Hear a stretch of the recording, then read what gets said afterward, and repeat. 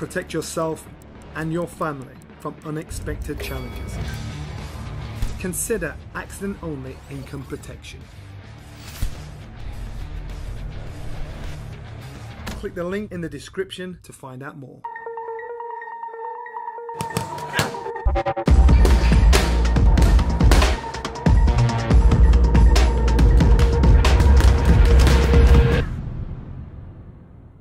Boxing King Media in association with the Riyadh season. Shane, it's the end of the week, the fight's done dusted. We was talking early in the week about different scenarios, whether if your brother stops him in a round or two, it's going to come out negative. If it goes to points, it's going to be negative, and we was talking about that middle ground. We got the fourth option, that which nobody expected. Yeah, it was definitely not an outcome what we thought was going to take place.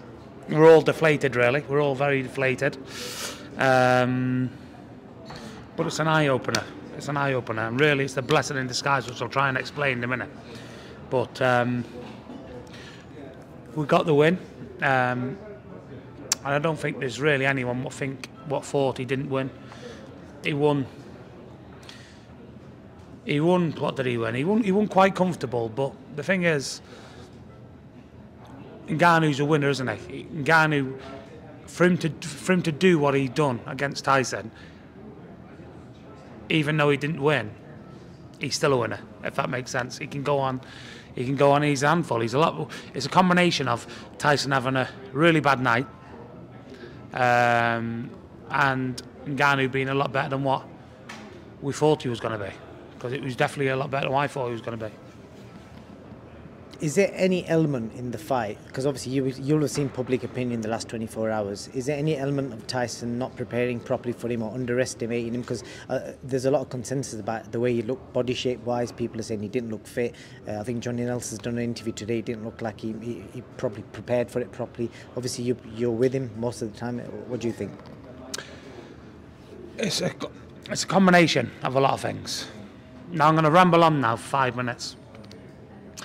I know TYSON probably more so than anyone, obviously. Grew up with him, I know him.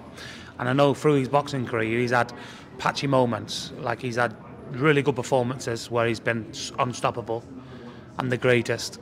And then he's had not so good performances, and the good performances has always been behind a bad performance. A good performance has always come when he's needed it. When he's up against the wall, that's when the performances come. When the bad performances come, is becoming off of everyone blowing smoke up his ass. He's the greatest. He's this, he's that, and so on. He's a one-punch knockout artist. He's smashed Deontay Wilder. He's knocked out the other fellow in one punch, and so on. And probably that's a weakness. That's probably one of TYSON's weaknesses. Probably listening to the shit. And it's all right. It's all right saying you're gonna and there's been no excuses in camp. He's done proper training camp and done the best he can, but the thing is, when everyone's got the aura about we're moving on to the next fight, we're getting a watch, we've got a watch gift, oh, this man's given us fucking a £3 million sponsor deal, and so on, just divviness. Yeah, we've got to go, like, just stuff like distractions. Yeah, even though, I might be saying, I can't really illustrate it, but you can say something, but really your body not really believe it or act like it. Basically training, but going through the motions in the gym. Now that was not the case training, but I mean, like, all the way through, I'm going to take this man serious. I'm taking him serious, but none of us. It didn't feel like a fight night. Normally, it's like we're fucking trembling, and we're thinking, right, you've got to do this and do that.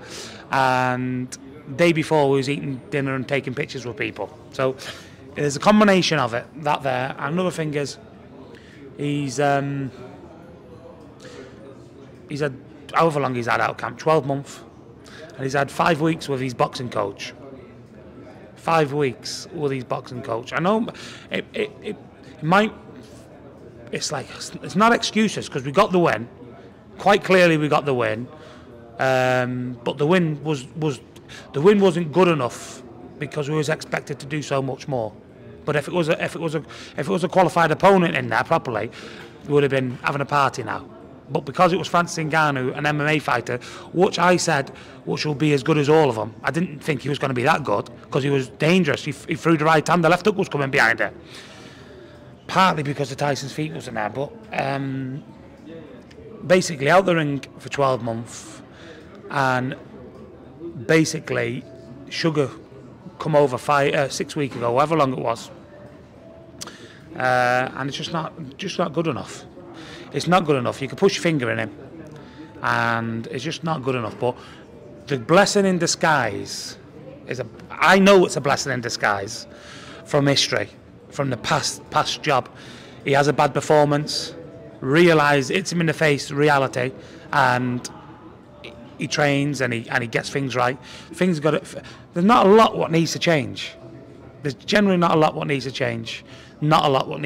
But just Sugar's got to stay over, really. We're going to have a week off and build on it. We're going to have a week off. I don't even know when the date is, but from now to the date, it's going to be working of what it is.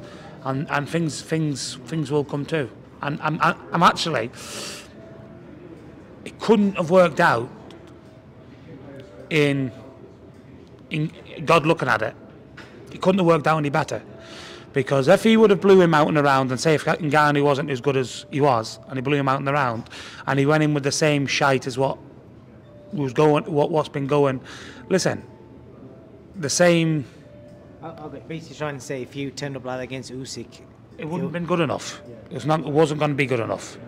Now he's had an eye opener, which he does need every now and again. He had an eye opener with the bloody the Wallen fight. He come back and fought the best fight he's ever fought in his life. You know, he had all through his career he's had patchy moments, but the thing is he's good enough to come through even when he is patchy. So yeah, but I believe God has a plan for both men, and it was an eye opener. God's plan was for Tyson, and a lot of people will think this man's mental, but an eye opener like, right, you've had a sticky fight. You need to change, you need to alter your job, and you need to can build on what you've got rather than send him away for 3 months and then having him back for 3 weeks. Do you understand? Build on what you've got when we're all agreeing, and that's what needs to take place. And a few other things as well, which we'll have a chat about, and we'll have to just have a think and probably just whatever, think about it and have a think. And Ngannou, even though he quite clearly lost a fight, he had a bit of a moral victory, and he's going to go on again and do other stuff, isn't he? So really, looking at it, how to give props to both men, if you're looking down at like God would be, it was the best outcome what could have happened. One is an eye opener for Tyson to change his job up and to build on what he's got, rather than letting it go down and then rebuild to the stage he's there now. I knew a fella has got beat, but put a good up account of himself, and then on to the next one for it. I think people that believe in God and have faith and believe in destiny and all that kind of stuff, they'll probably understand that. You know, there needs to be a bit of fear factor in fighting. You know, if you haven't got the fear factor, that's what performance you get like that. Some fighters probably work differently, but Tyson needs a bit of fear factor. He mustn't have had any fear factor at all for him, and he come out like that. Listen, the second Wilder fight, pretty much I was in charge, and I'm not blowing my own trumpet. Yeah, I was in charge, and I've got no, what do you call it? No agendas. I haven't got any agenda for anything. I don't want nothing. I don't want to be anyone's mate. I don't want to get your contact and give you a call on a later date and grab some food with you and try and put a business opportunity together. I have no motive at all. Yeah, obviously my motive is to try and do the best thing about Tyson, and pretty much I took reign there. Just what was happening and what wasn't. And if I said it wasn't happening, guess what? It wasn't happening, and that was it. But I just think too much. And I don't even know. Like, if you to ask me now what needs to change, I don't know. But I don't know. I think you've explained it to me. I understand. He's saying he needed a wake-up call, and he feel like he's going to have that wake-up call based on that performance. But I spoke to Usyk. Usyk is saying he had Tyson winning 7-3, and I did speak to Usyk about his Chisora performance, and I said it seems like a similar sort of story. Obviously, Chisora and Ngannou are different people, but he had a lot of criticism. People are saying he's not good enough to be a heavyweight, but obviously he's proven everyone wrong. He's got all the belts bar one. So sometimes I think that maybe possibly, does that prove that you can have an off night, and unfortunately in this sport people judge you on that one bad night? Listen, it was a combination of a lot of things. Listen, it was a combination of him, like I said, 12 months out the ring and having your trainer with you, trying to put your bad habits right, what you've learnt in the last 10 months. A combination of the man being a lot better than what we thought he was going to be, and even, listen, realistically, you know, that might be Tyson. Now, I'm hoping not. I'm hoping that's not him. But at the end of the day, he's 35 years old, and like I say, people go overnight, and I'm hoping that's not Tyson, because you see him much different in the gym, and it was chalk and cheese. So I'm hoping that that's not the case. But yeah. Last thing I want to ask you, Shane, is obviously Eddie Hearn, he did a few interviews last night, and 3 things he basically said. He feels, based on that performance, Anthony Joshua stops Tyson in 6 rounds. He was also open to the idea of AJ fighting Ngannou. Just your thoughts on that? Listen, Eddie Hearn's what he is, isn't he? Listen, he's in no man's land at the minute. He's trying to beg someone for a fight. That's what it is. He might fight Ngannou, probably back Joshua to him, but I don't think it'd be easy. I don't think it'd be too easy. And I think Tyson said he's not going to have the chance no more to fight Tyson. It's history.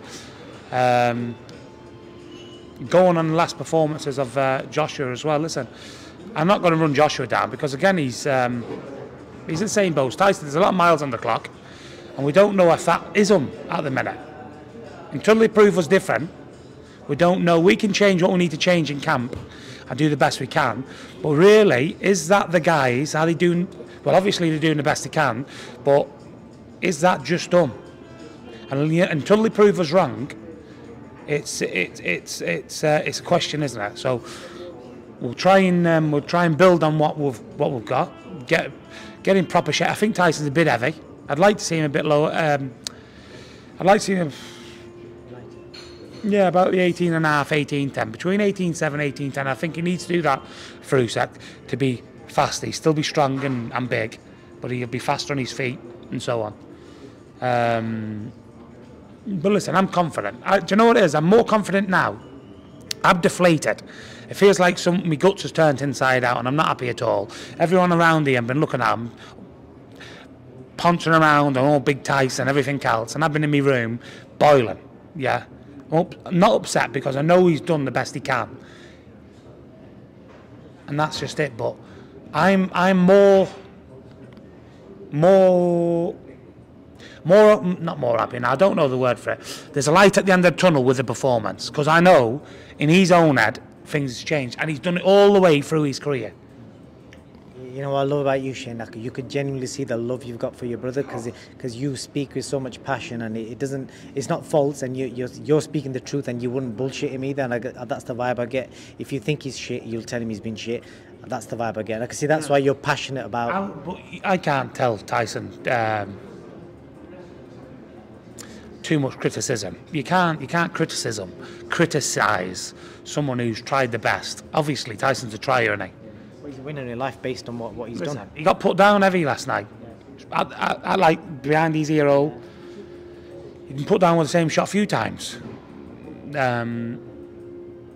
So yeah, listen, and he gets back up and he wins. The only issue is this fella last night. Normally he'd get back up and think, fuck you, I'm getting stuck right into you. But this fella was like pushing that brick wall. He's a strong man, and as good. I'm telling you, that man last night was as good as heavyweight as Tyson's boxed. I think you'd be foolish to say he wasn't, because he was Listen, good. One of the hardest fights. Matter of fact, that man is the only man Tyson's never ever beat up. Tyson had to nick a punch decision. He never beat him up. He hit him with a few good shots, and he was firing back every time. Listen, the time when he got knocked down, it was a 1-2, bang, bang, and then straight back with a left hook, hit him on top of the head. So that's the only fight Tyson's never actually beat up. Tyson actually get a nick, like box his way to a decision. Listen, he boxed terrible, Tyson. Someone else might go in there and blow NGANNOU away, but he was a lot better than what we thought. But Tyson was probably like out of 100. Let's say 100 is his best, and what he normally performs at is 85. I would say that last night was probably 30. There was no footwork. Loading up with everything, no jabs. It was a bad night at the office. But I'm glad he had a bad night there than against Usyk. But believe me, you might think these men tell people a load of lies and everything else. Listen, Usyk's a tricky, good boxer, isn't he? But there's more danger in a man what can knock a house down than someone what's gonna hit you 3 punches and skip away. 3 punches, what's not gonna bust your nose. And I know Usyk can punch, and I know he probably hits hard as anyone. But the thing is, to be a knockout puncher, you've got to fight like a knockout puncher. Tyson can hit as hard as anyone if he stands on his feet and he fights like he wants to punch. But through his early career, he's not just developed how to punch. He never wanted to, because it was defence first and rest of it after. So the thing is, Usyk can do it, but from the style of what we're seeing, he don't fight like that. So we're not really, it is what it is. We'll see, it'll be a good fight. We're confident, and I'm more confident now, believe it or not, because there's been, listen, sometimes in life you've got to, if everything's dandy all the time, yeah, you've got to have something to go wrong before you realise it's good. Does that make sense? Like if everything's smooth all the way, how do you know if it's good or bad? So once it's smooth and it's all really good, and then something goes wrong, then you think, fucking hell, that was good back then. Who does that there again? But if it was smooth, you're looking at the next thing and never happy. So sometimes it's get back to ground and go again. We'll have a chat with him. Not really much to chat about, but there'll be no business the next fight. I'm going to be in charge. I'm going to have a chat with Tyson heart to heart. I'm going to be in charge. There'll be no business. The business will be done. You do the business before everything's sorted, because there's no business a month before the fight, and be gone. We're going to do as little interviews as possible. We're going to sell the fight before there's going to be a week conference before that we go into camp, and after then we're switching off, because we've got a job to do. Shame for you. It's been an absolute pleasure speaking to you. Thank you for giving me your time, and please do allow us in camp next time again, because it's been a pleasure, and thank you. Come on, cheers, mate. Protect yourself and your family from unexpected challenges. Consider accident-only income protection. Click the link in the description to find out more.